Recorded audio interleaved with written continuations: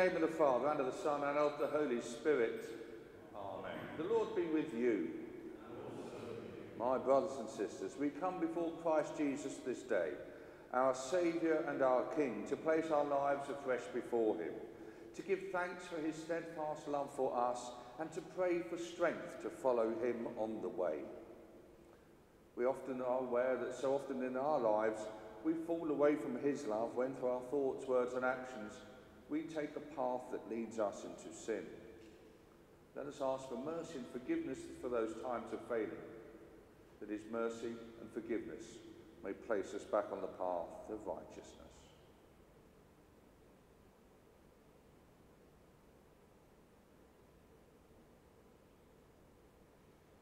Lord, you were born from the Virgin Mary for the salvation of the world. Lord, have mercy. Lord, have mercy. Christ, you died on the cross to heal the wounds of sin. Christ, have mercy. Christ, have mercy. Lord, you rose from the dead to open for us the gates of heaven. Lord, have mercy. Lord, have May mercy. Almighty God have mercy on us, forgive us our sins, and bring us to everlasting life. Amen.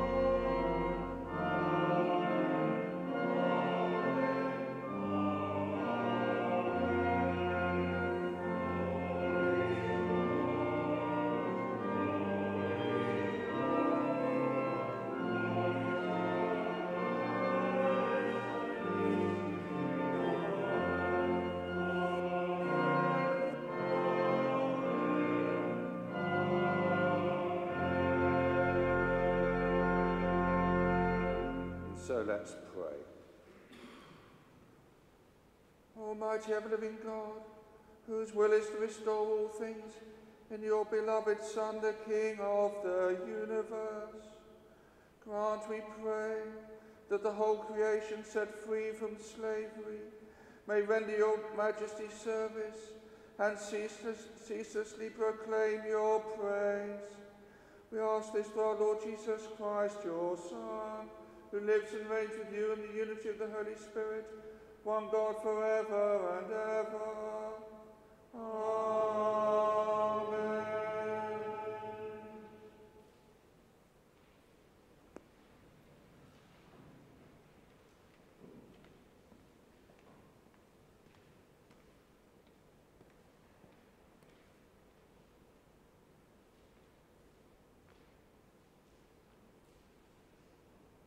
A reading from the second book of Samuel.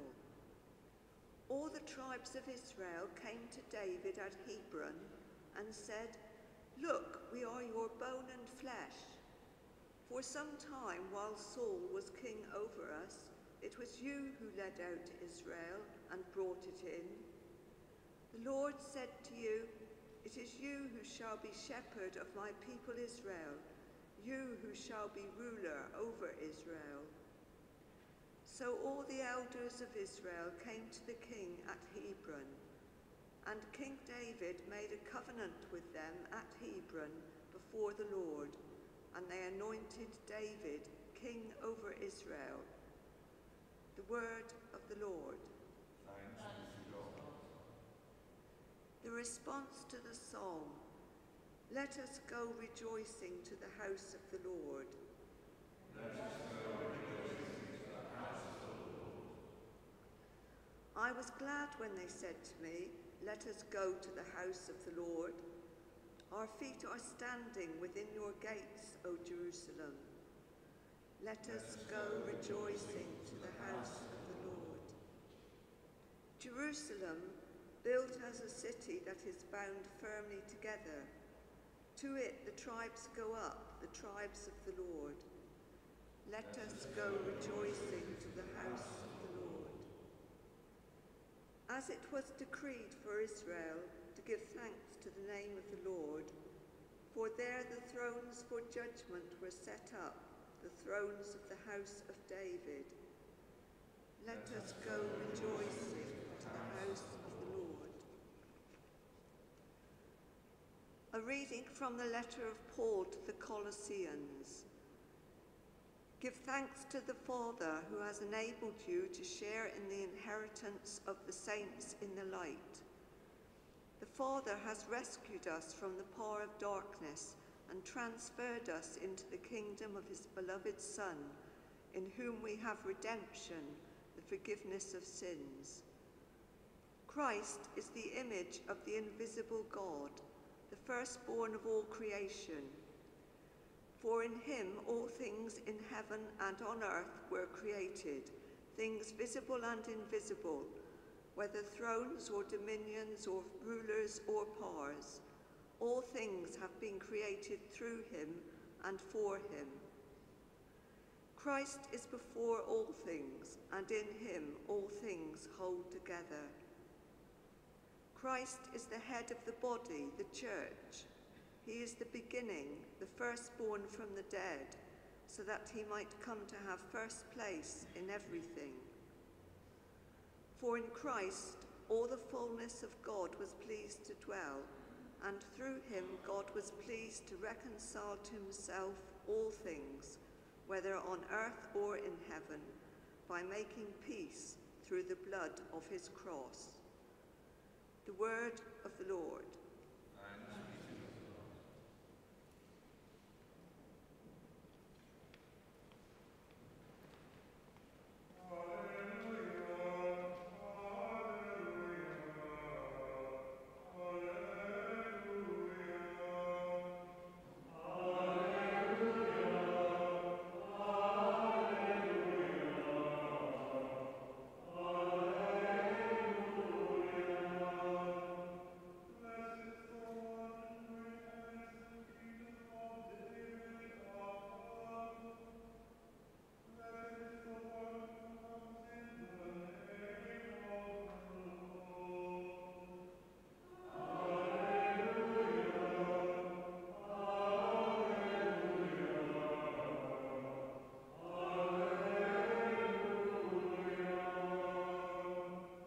Be with you.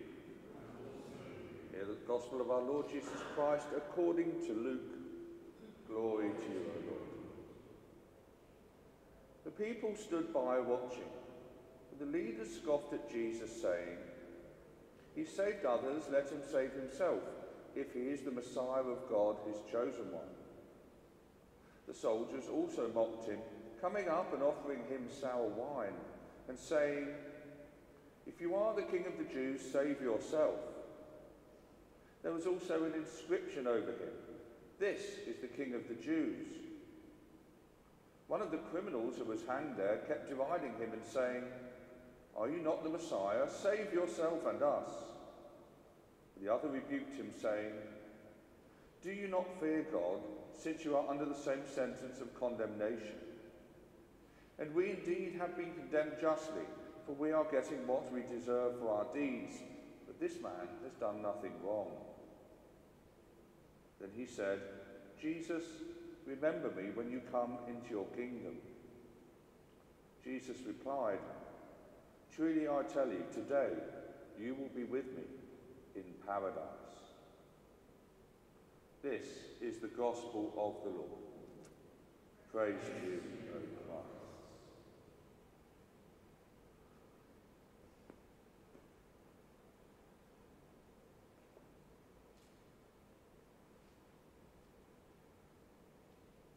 Would you be seated, please?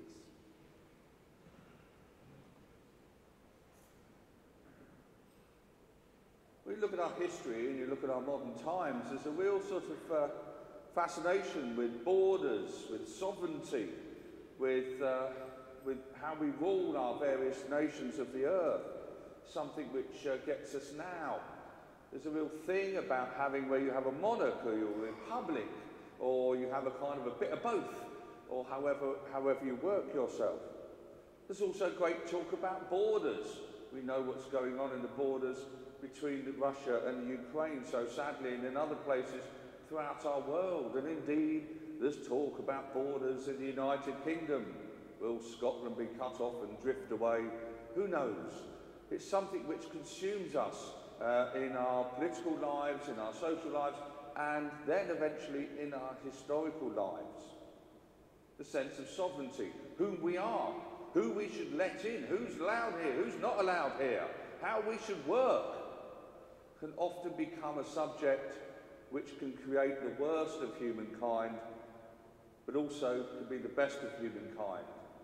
Let us welcome, let us draw people into our land and give them shelter and safety.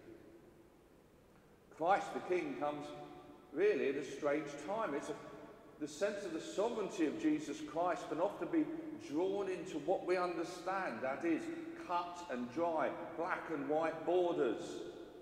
And we see Jesus as almost an arbitrator of the nations. But it's not quite like that, sorry to say. It's not quite like that. Today we come to Christ, the King of the universe. We come to think of Christ in a very different way. Yes, he has the power of justice. He can heal the sick, can raise the dead, and he can judge your sins and lead you to paradise.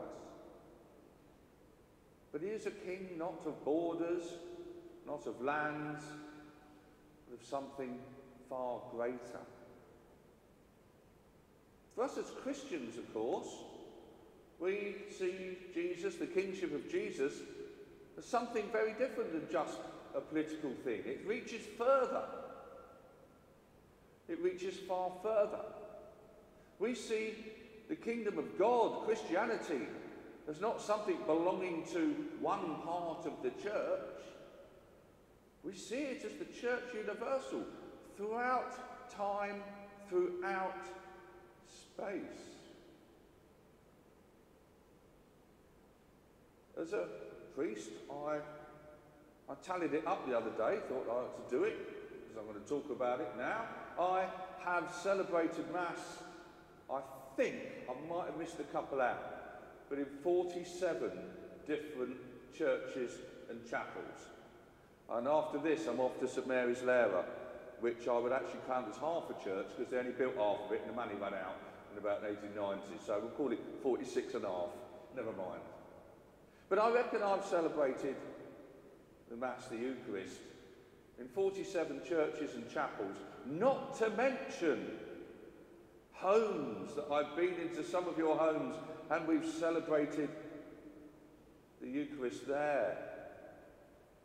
There's lots of places, and as you know, I've done it upside, the right way up, and I've done it the other way up.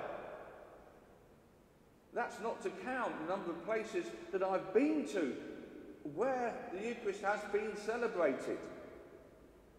In countries throughout Europe and throughout the world. Well, I have no idea what they're saying, but I know what's happening. And some of those grand communities, the larger gatherings with hundreds and hundreds there, and some of the smaller ones with just a couple of three, they all have the same thing in common. Whether an inner city, well, not in a city, well, within a city-ish community like this,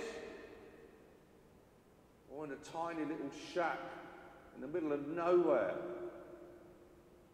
in a sheep farming community. People come, and they come and gather in the same way, bringing before God, before Jesus, as we do now, what we hold in our hearts, the things that we want help for, the things that scare us, the things that we worry about. We come before God sometimes thinking he's the best thing since sliced bread. And we sometimes gather before God thinking, why is he letting this happen to me? And we often come before God because our hearts are full of thanks that something has happened during that week before when we have seen Christ at work through words and through actions. As a priest, it has been a privilege. I'm not finishing. So far, it's been a privilege. Sounded like a farewell speech. So far, to come and be part of these gatherings of Christ's people. Different accents, different languages, but still the one kingdom. Trusting in the Saviour. Still in every place, reaching out, receiving the same Christ that for the last 2,000 years we've been reaching out to as his kingdom and will until he comes. The kingdom, the kingship of Christ that we come here today to acknowledge and give thanks for is that kingship that means no matter where we are geographically and where we are in our lives, he's there for us with love beyond our comprehension.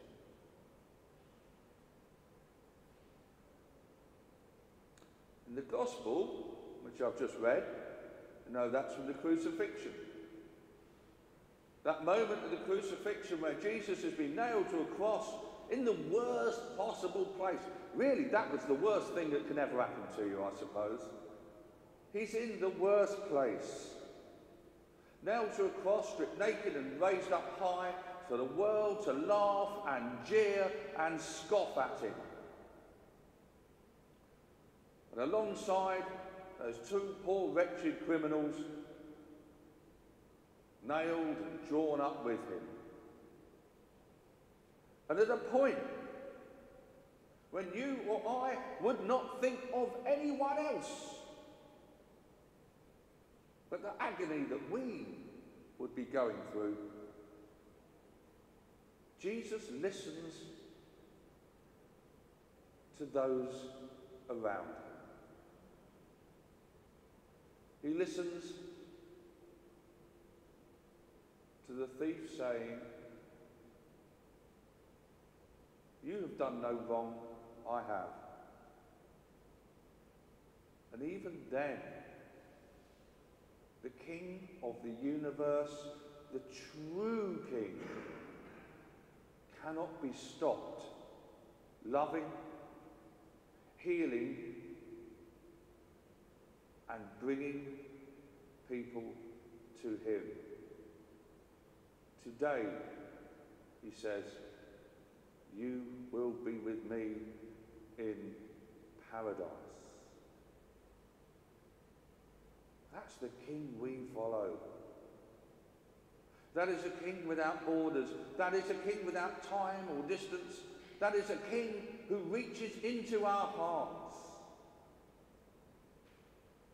and loves and loves and loves.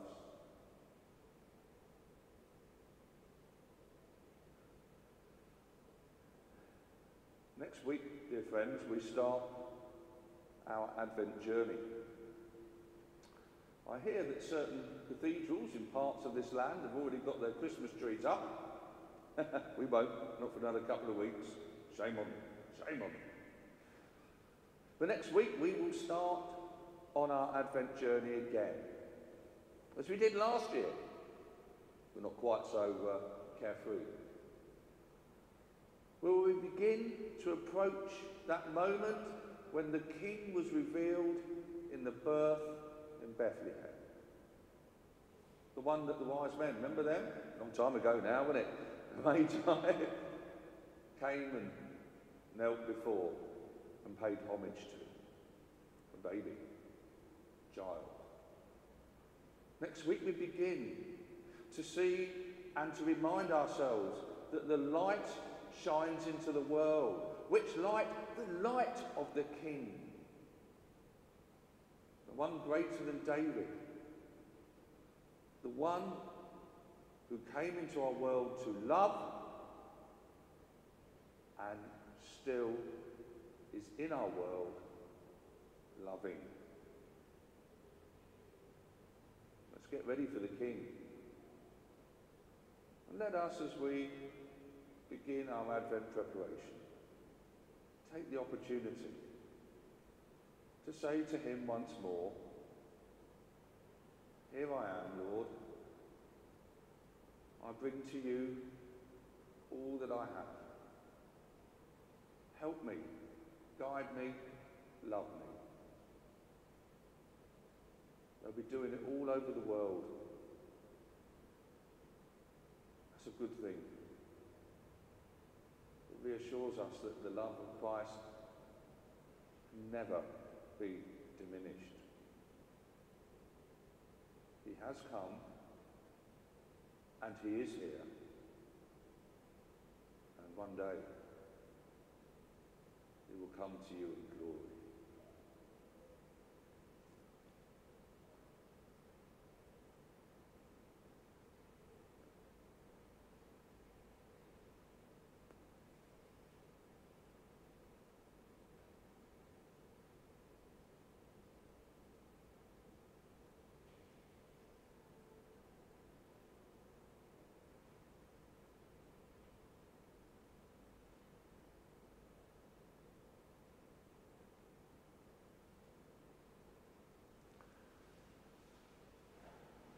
My brothers and sisters, we believe in God the Father, God the Son, and God the Holy Spirit.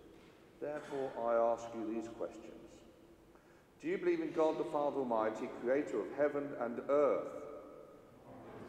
Do you believe in Jesus Christ, his only Son, our Lord, who was conceived by the power of the Holy Spirit and born of the Virgin Mary? He suffered under Pontius Pilate, was crucified, died, and was buried. He descended to the dead. On the third day he rose again. He ascended into heaven and is seated at the right hand of the Father. He will come again to judge the living and the dead. Do you believe in the Holy Spirit, the Holy Catholic Church, the communion of saints, the forgiveness of sins, the resurrection of the body, and the life everlasting? Our faith gives us confidence to pray to God our Father. We pray for the Church throughout the world, for those of the kingdom of Christ, that we may find confidence through his love for us. We pray for those who guide and lead us in the faith, for Justin, Francis, Bartholomew, the leaders of the Reformed churches, that together we may help in word and action and in prayer reveal the light of Christ in our world. Lord, in your mercy, hear our prayer. We pray for those who turn away from Christ, for those who reject God, for those who take a path of their own. We pray that they may feel in their lives the presence of Christ afresh, and may in these weeks and months to come look out for him with hope.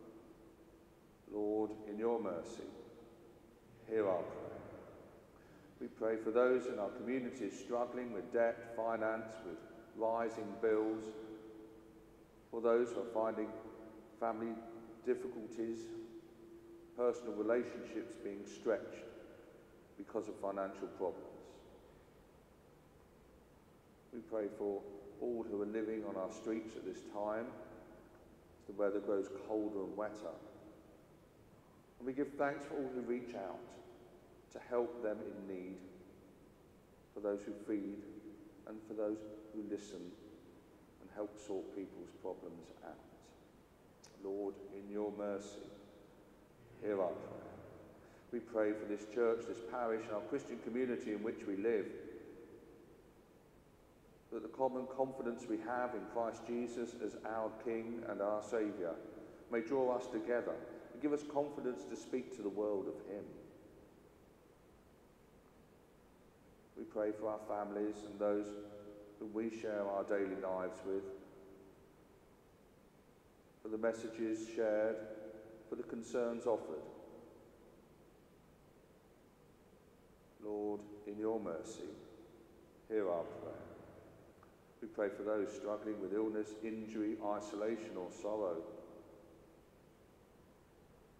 for those in hospital, for those who are at home, for those who have lost their way forward in life. We pray that the healing love of Christ Jesus, our Saviour, may pour afresh into their lives and bring them hope. Lord, in your mercy, hear our prayer. We pray for the departed, for Thelma Paul, for those whom we love and yet see no more, for those whose year's mind falls during this week. As we offer the departed to the loving arms of Christ Jesus, our King and Saviour, we pray for ourselves too, that when our time comes, his mercy, his love and forgiveness may welcome us into paradise. Lord, in your mercy, hear our prayer. And so we offer ourselves to God, placing before our King all those things that we bring here in our hearts, seeking comfort, guidance, and the thanksgivings that we offer. We pray alongside one another with all Christian people throughout the world this day, surrounded by the power of the Holy Spirit, the kingdom of God in this world, praying to Christ before us.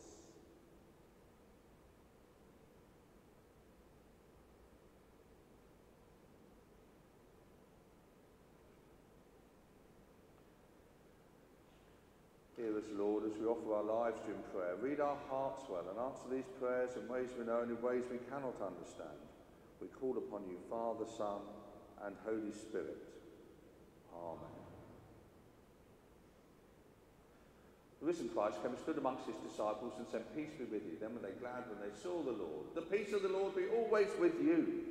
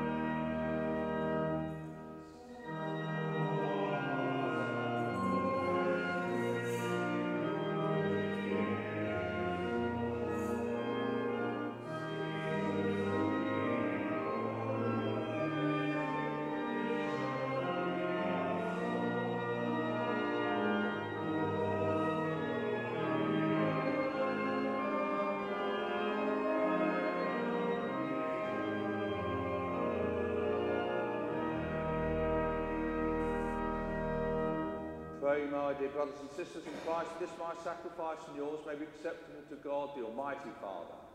May the Lord accept the sacrifice of my hands for the praise and glory of his name, for our good and for the good of all his church.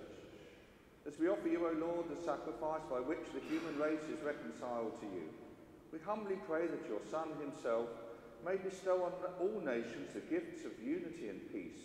We ask this through Christ our Lord. Amen. The Lord be with you. And also with you. Lift up your hearts. We lift them to the Lord. Let us give thanks to the Lord our God. It is right to give thanks and praise. It is truly right, our duty and our salvation, always and everywhere to give you thanks, Lord, Holy Father, Almighty and eternal God.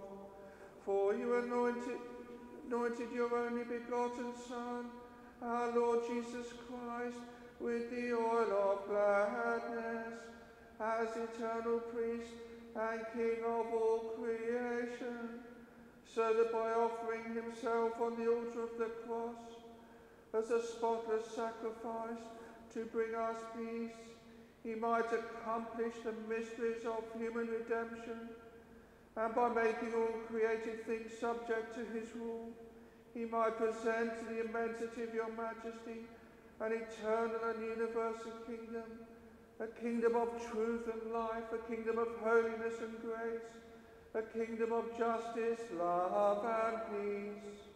And so with angels and archangels, with thrones and dominions, and with all the hosts and powers of heaven, we sing the hymn of your glory, as without end we acclaim.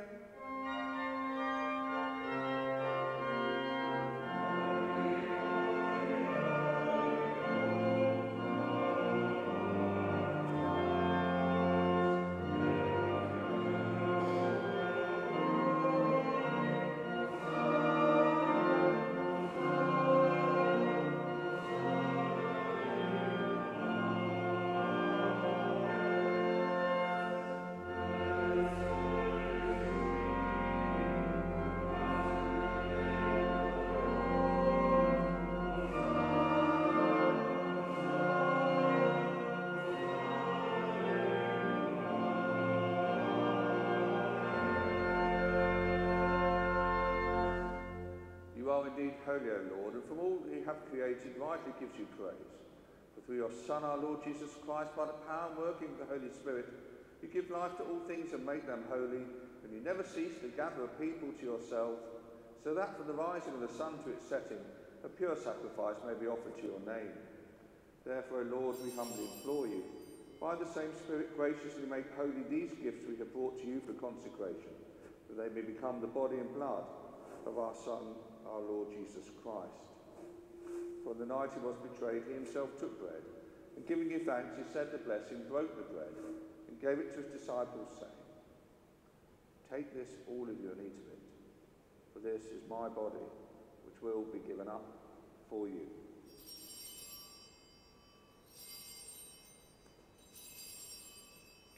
In a similar way, when supper was ended, he took the chalice, and giving you thanks, he said the blessing, gave the chalice to his disciples, saying, "Take this, all of you, and drink from it. For this is the chalice of my blood, the blood of the new and eternal covenant, which will be poured out for you and for many for the forgiveness of sins. Do this in memory of me."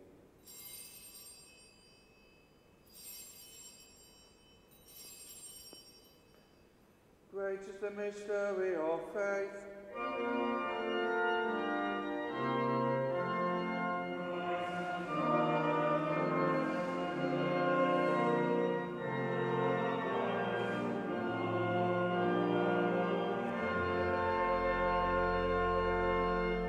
Therefore, O Lord, as we celebrate the memorial of the saving passion of your Son, his wondrous resurrection and ascension into heaven, and as we look forward to his second coming, we offer you in thanksgiving this holy and living sacrifice. Look, we pray, upon the oblation of your church, and recognising the sacrificial victim by whose death you willed to reconcile us to yourself, grant that we who are nourished by the body and blood of your Son and filled with his Holy Spirit may become one body, one spirit in Christ. May he make of us an eternal offering to you, so that we may obtain an inheritance with your elect, especially with the most blessed Virgin Mary, Mother of God, with your blessed apostles and glorious martyrs, Bartholomew, Mark, Anne, Mary of the Cross, and with all the saints, on whose constant intercession in your presence we rely for unfailing help. May this sacrifice of our reconciliation, we pray, O Lord, advance the peace and salvation of all the world. Be pleased to confirm in faith and charity your pilgrim church on earth, with your bishops, clergy, and the entire people you have gained for your own. Listen graciously to the prayers of this family whom we have summoned before you. In your compassion, O merciful Father, gather to yourself all your children scattered throughout the world. To our departed brothers and sisters, and to all who are pleasing to their passing from this life, give kind admittance to your kingdom. There we hope to enjoy forever the fullness of your glory, through Christ our Lord, through whom you bestow on the world all that is good. Through him and with him and in him, O God Almighty Father, in the unity of the Holy Spirit, all glory and honour is yours forever and ever. Amen.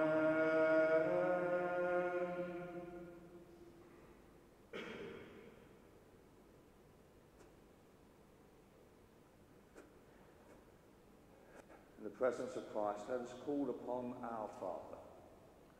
Our Father, who art in heaven, hallowed be thy name. Thy kingdom come, thy will be done on earth as it is in heaven. Give us this day our daily bread, and forgive us our trespasses, as we forgive those who trespass against us. And lead us not into temptation, but deliver us from evil. For thine is the kingdom, the power, and the glory, forever and ever. Amen.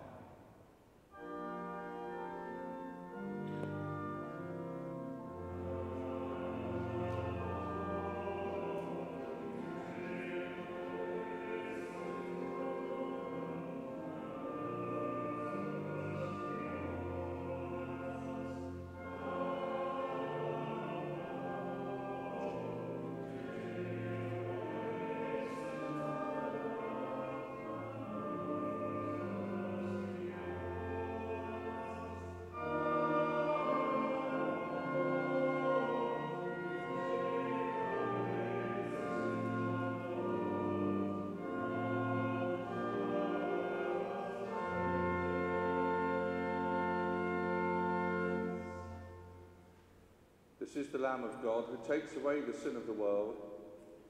Happy are those who are called to his supper. Lord, I am not worthy to receive you, but only say the word, and I shall be.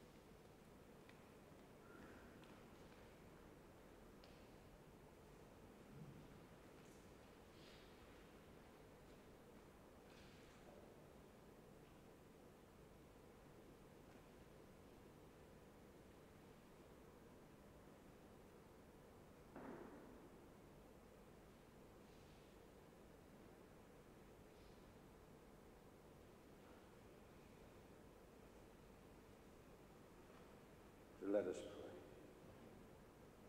Having received the food of immortality, we ask, O Lord, that glorifying in obedience to the commands of Christ, the King of the universe, we may live with him eternally in his heavenly kingdom, who lives and reigns forever and ever. Amen. Oh, sunny. Oh, I can see it now. There we go. I'll stand in the shadows and I can see it. That's better. Here we go. We've got, I did promise you, Advent is just around the corner next week. Can you believe it, eh? You wouldn't know that in a cathedral not far from here. If you want to know about that, speak to some people that went to Truro yesterday. Right. You've got two things there. Firstly, on the back of the sheet, the beginning of our Advent even songs, where we've got, we are the first to host them. So St Bartholomew, St Peter's, St Francis, then they get together at St Gabriel's on Sunday evenings at 5:30. So, do come along, and for our evening worship, well, that sounds very banal, doesn't it? Our evening worship service, no. Evensong benediction, do come and join us as we pray together. I spoke about the kingdom of God. Let's get together with our neighbours just up the road and around us and spend our journey towards Advent with them. But do come to that. And then at the back, you'll start to see the publicity's been going up. There are a pile of these at the back. There's loads of them. These are invitations for you to take to give to people for Christmas, amongst other things. They're effectively the posters and the publicity that you'll see. And you'll see at the bottom it says, I would love you to come and join us as we celebrate Christmas in our wonderful church community. Happy Christmas, and there's a space for you to put your name, if you're brave enough, I hope you are, to put it on the bottom there. To take these, I'll print them off as we need them. When they run out, there'll be more. But to take those and use them as invitations to give out to people you meet. Got 5 weeks till Christmas, plenty of people you know. Hand them out and invite them along. There's the two, as you can see, got the Christmas services on there. And we've got them Wednesday the 21st is when we're doing our big family one. We're doing the big family one and also a carol service combined. It seems to be quite a popular time so far now. I've been asking around in the community. Oh, that's good, they go when they say Wednesday evening. There's nothing else going on Wednesday night. There's no Strictly, there's no celebrities being chucked out of the jungle. They've all gone by then. Being strange having Christmas at the weekend. But Wednesday evening, the 21st, oh, it's the shortest day of the year, isn't it? That's right, yeah. The winter solstice. We'll get over that one. But on that evening, and we've invited groups, there will be different groups and different organisations coming in to sing and take part as well. All the details are on those leaflets. Pick them up as invitations and take them with you. Okay? And I'll also be emailing the whole lot to you so that when you run out of these at home, you can email them to all of your friends. There we go, send to all. And get them out there along with other things. Okay? We've got the Christmas Tree Festival is back after a break of 4 years. That makes it sound quite fun. So we've already got Christmas trees being put together by various groups and by ourselves. Don't worry, we'll be asking for help to put the ridiculously small one at the front up. Don't worry, we'll ask that. That'll be the second Saturday of Advent, want that by. You can see the Christmas Tree Festival starts on the 11th, so I'll get in touch with you before there. We've got nice new ladders, so they're nice and safe. So we're all on track. Okay, folks? You look so excited, it's untrue. You really look so excited. I do know there's that moment when I look and see, right, let's plan Christmas. Firstly, we get all the complaints through. Oh, I don't like that. I don't know what you're doing there. And then we get on with it. So, are we okay? Yes? I know it feels a bit of a drag this year, doesn't it? You can't afford the crackers anymore. The turkey's going to cost you 60 quid, and you won't be able to get it because it's all been put down because of bird flu. So what are we going to have? But the one thing we have got, of course, is the real thing.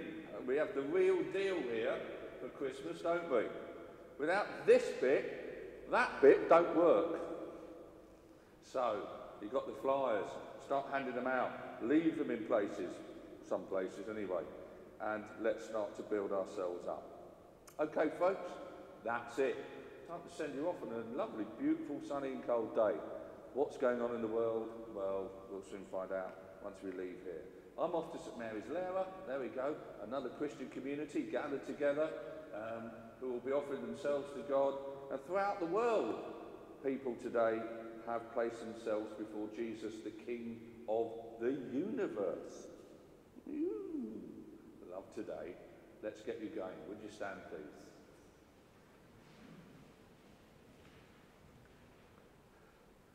The Lord be with you.